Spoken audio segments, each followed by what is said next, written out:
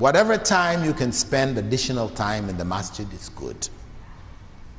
Because it's away from the distractions of the world, we can focus more on worship, on reading the Quran,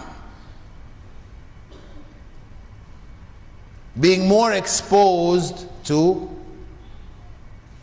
the commandments of God. This is God speaking to us. If we're reading God's words as God speaks to us, then obviously that should increase our consciousness of God. So it means reading it with reflection, tadabbur. أَفَلَا يَتَدَبَّرُونَ الْقُرْآنَ.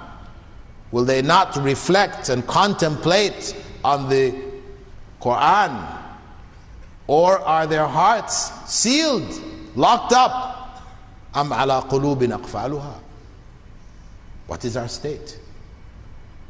Are we just parroting the letters?